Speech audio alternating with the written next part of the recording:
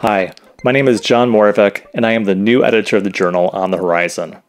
Going into our 29th year, this is an ongoing conversation about new futures for education published by Emerald. We are building a great editorial advisory board, and we just updated the scope of the journal. We invite scholars, practitioners, and others working on driving new possibilities for learning and human development. Our areas of interest include intersections of futures research and foresight with human development. What various education futures could we experience?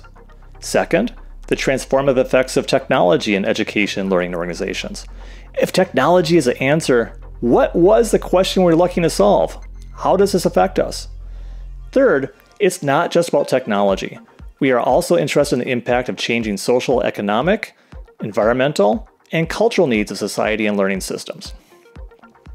Fourth, we are interested in changing economics, policies, and practices that affect teaching and learning. And finally, new approaches to developing human capacities, including informal, non-formal, and self-directed approaches. We have an expanding ecology of options. Let's explore them. To learn more about On the Horizon, visit this link.